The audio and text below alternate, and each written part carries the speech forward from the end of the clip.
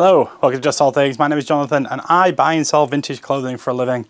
And if you've been watching some of the videos, you know I've been spending quite a bit of time on Whatnot and I've been making some purchases. And while I was making some purchases, an old contact popped up in chat and was like, I have some stock for you. And it's just arrived. I've cracked it open, but I haven't looked. So we're going to explore it together. But first I'm going to show you the few bits that I have bought off Whatnot. Because frankly, there is lots of good stuff to buy. So I paid up a little bit on this. I say paid up a little bit. I only paid a tenner, but it's a Quicksilver chalk coat, nice heavy twill, nicely faded throughout. Really nice piece. Honestly, big fan of Quicksilver and that kind of style. Very workwear-esque. Paid £3 for a Guinness polo. Guinness polos are just doing well at the minute. I can't remember what I paid for this, a couple of quid, but I actually bought this myself. It's a Nike dry fit golf top, but it's the old grey Team Nike. And it's just, I like the colour, I like the pattern. So that is coming home with me. This, basically, when you buy on Whatnot, you pay your postage, so like £2.70, and then it'll automatically calculate based on the weight you put in for the item how much extra you need to pay, and then when it hits a certain point, you'll just stick it onto DPD next day. So the first one, if you pay £3, you'll pay £3 plus £3 post essentially, but then everything else is just the price plus like 30p or something. I got this really nice North Face women's, just like outdoor top, but the cool bit is it's got like Adobe sponsored, so it's obviously been used for some kind of workwear. If you're wondering what the stupid thing is on my arm, I've kind of partially tore ligament off my arm, and this thing here pushes the muscle up to let the ligament heal. But yeah, so like I've got all these stupid straps on. This needs a really good clean, but it's a really funky Billabong hoodie, and I paid a couple of quid for this, but I think that'll do well. I can't remember why I bought these. They might have just been cheap. Size small, Adidas joggers. These might be from Flip Room. I can't remember though. I did buy something from Flip Room and I thought they were medium joggers because I remember buying them for my son. However, I got some small joggers, so maybe I bought something from somebody else. I don't know. I can't keep up with who I buy from at the minute. That's part of the joy of this Whatnot. You just kind of flitter from seller to seller, having little bids on stuff. Gets a bit addictive, to be honest. Champion t-shirt, I bought that for myself. I actually got outbid on this. So Think Twice, Alex over at Think Twice was selling this. I got outbid at the last second by Thrift Store, Tia over at Thrift Store. So I sent her a message saying I'll give you a tenner for it. I think she paid like £3 or £4 for it. And Alex was nice enough to switch it from her purchase into mine. I just sent her a message on PayPal'd her the tenner and bought the t-shirt straight from her. So immediate profit for her. But again, I bought that for myself. Carhartt shorts. I think it was like £5 from Think Twice. Now this is where stuff got interesting. Think Twice had some old military stuff. Now these were used as ski pants, but these are actually 1973. So we're talking end of Vietnam. Cold weather, so full fleece lined para trousers. They're worn, but I mean, it's proper military wear. I don't think I paid that much for this because people, like, it's kind of one of those niche things that only weirdos like me will know about. And I think I only paid a couple of quid. The resale on those is 50 plus. I just thought these were cool. He had like loads of cool hunting stuff. If you haven't got on Whatnot, you should, even if it's just buying. If you want to sell, there's information below. Just send me an email and I'll forward your information to the appropriate people.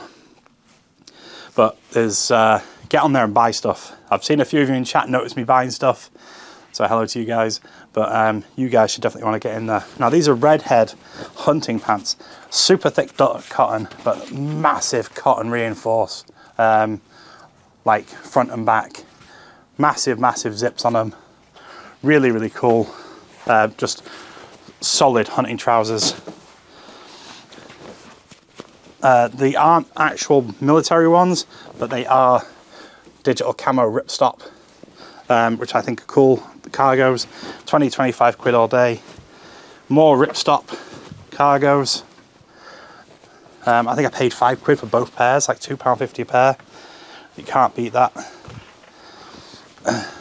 Big military style twill cotton smock pullover. Again, super cool, and it's quite old. Now these are really cool. Lee Ryder Sanforized. And not only are they Sanforized, but they're self-edged. And they are old, from the 50s. Sanforized is a term from the 50s. Basically, it's actually French, I think. The French started using it. Basically means pre-shrunk. So the cotton's pre-shrunk, so it's not going to shrink in the wash. But old Talon zip. They're distressed, but I mean, they're 50 years old. I think I only paid a couple of quid for those, which is good. And then another military style pullover. It's got a brand, Rio Descent. I haven't looked at it, but it is what it is. Just another cool smock. Those things just sell well. Similar to the drill tops that you get, the Adidas drill tops. Now, this is cool.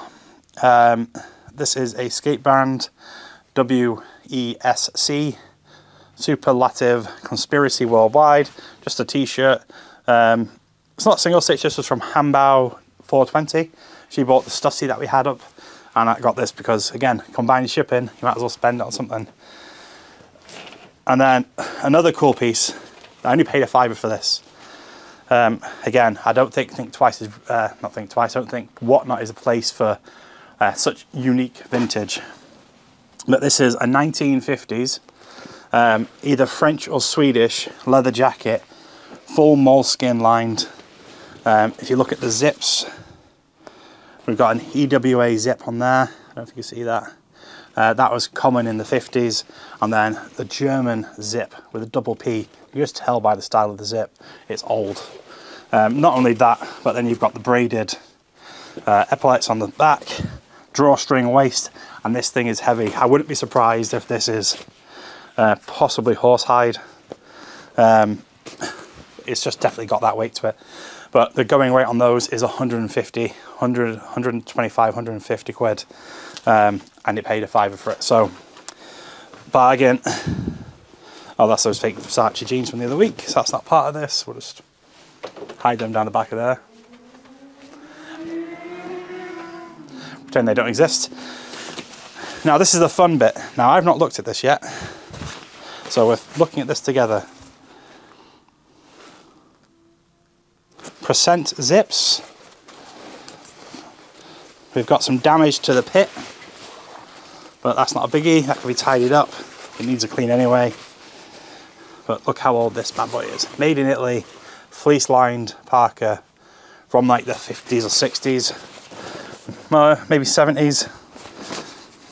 Yeah, I'll probably say 60s, 70s looking at it.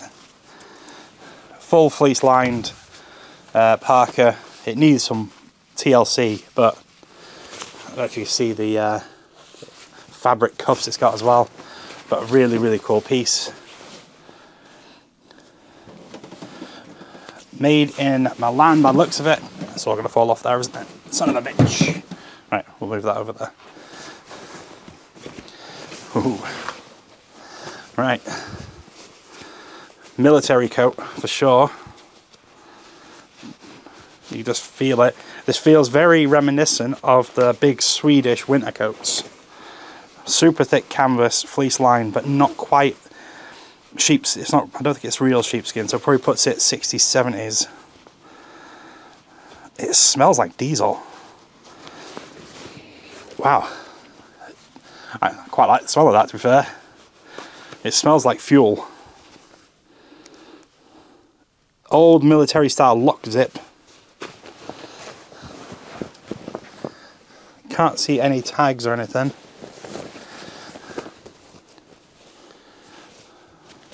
Just an old military fleece lined jacket. Some damage to the sleeve, but not a big deal. Oh wow. I don't know if we've got any punk rockers in the house, but if we have, An old Rapid zip, wow, okay. So, big, heavy duty, cold weather wool trousers. Oh. Genuine boat sail drill, so maybe sailing? Need to do a bit of research on them. Military, lightweight. Just a lightweight jacket, really. Any tags?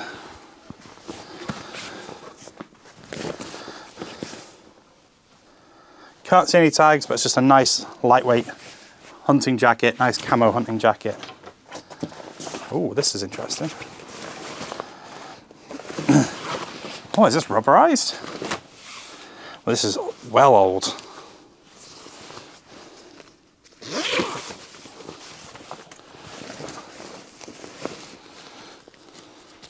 Rubberized, world famous rubberized rainwear for fishing, outdoor hunting, Japan.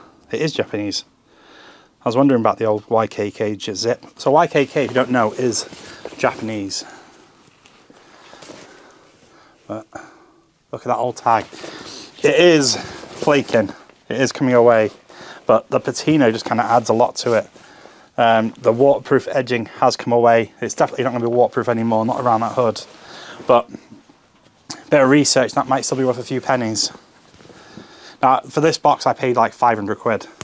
So I did pay up on the box, I think. But old Talon zip. You've seen the Talon zip guide? Look at that old Talon zip. You give you an idea. Guessing, looking at 70s. Just a nice, cool, like a woolen duffel coat, essentially. I guess it used to have a full zip lining, but it's been removed. But that is cool. Ha! Wow. Fucking hell, this is heavy. This is a full, actual sheepskin lined body warmer. And we're talking actual hide. If I can get these buttons undone.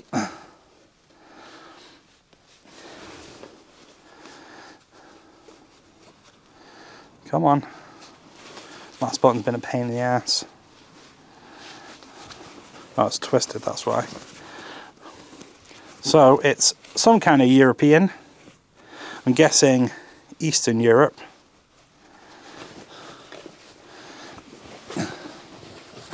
Just given the spelling. But there's your tag. But this is an actual full fleece. This is actual hide. I don't know if you can see around the edge there, but that is actual hide. Going to be worth a couple of quid. All full hides pieces always are. Oh wow, okay.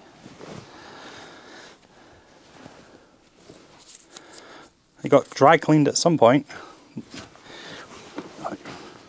Not to sound like crass or anything, but this looks like a bloody prisoner of war coat. That thick kind of like industrial workwear. Like the kind of, if you ever watch war movies, they're always kind of wearing that in the POW camps, that kind of thing. Need to do a bit of research on that. This has its hood. Work King. Full fleece lined. Big chunky YKK zip. Like double button closing, part quilt lined. I'm guessing 80s. Oh, made in Canada, here we go.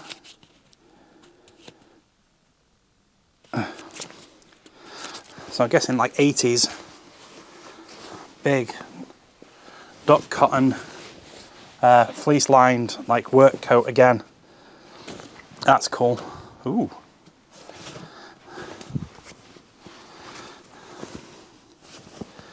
Just another like jungle camo jacket. Really nice. Oh wow. So these are 1990. These are F1B para trousers. So the green ones earlier were the cold weather, like Vietnam War ones. This is your cold weather, like Bosnia, that kind of era, 1990, pre-Desert Storm really. Oh, Desert Storm was 91, I think. But yeah, cold weather power trousers, not sure what they're going to be worth, but I imagine hopefully a few quid. Really cool old work jacket, look at that. Look at the wear around it, that is well cool. Loads of like patina and marks, that's 50, 60 quid as well. Now this is the thing, because I did see a video of it. Now this is the thing that caught my attention. I think it caught their attention as well.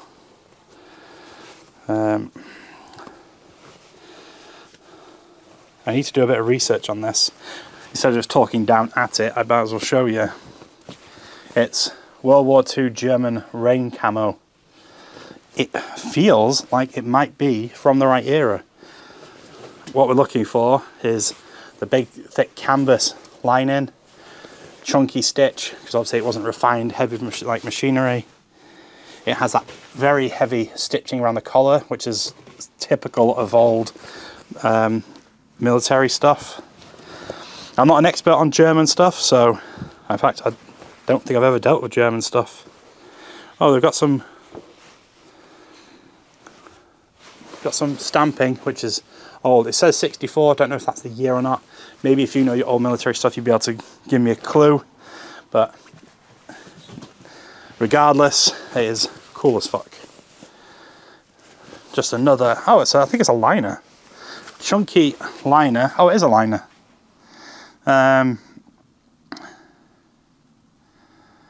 US property liner men's jacket. This feels like it's out of like a shot or something. That's very similar label to the old shots. But we'll have to do a bit of research on that.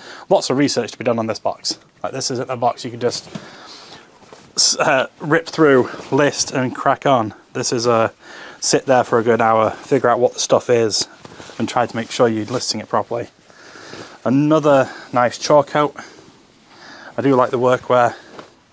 Ooh, whoa, this is heavy. Oh, that's beaut. Big, like jigsaw camo jacket. And is that a second one? That is a second one. This is heavy as fuck.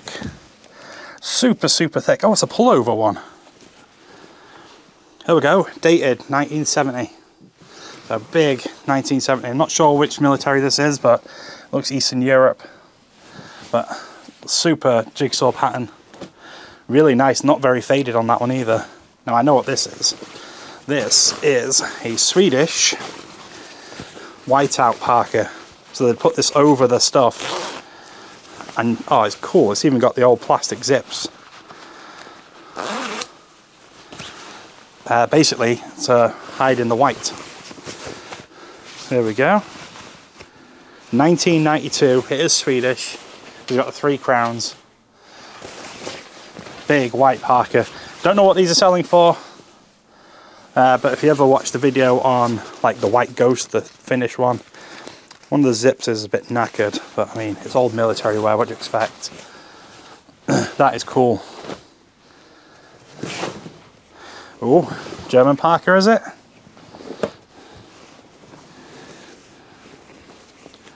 Feels very German parkery. What zip we got? Might just be a repo one, but big German parka.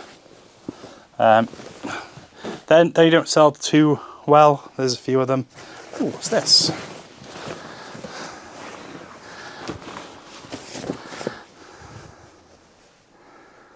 The fuck is it?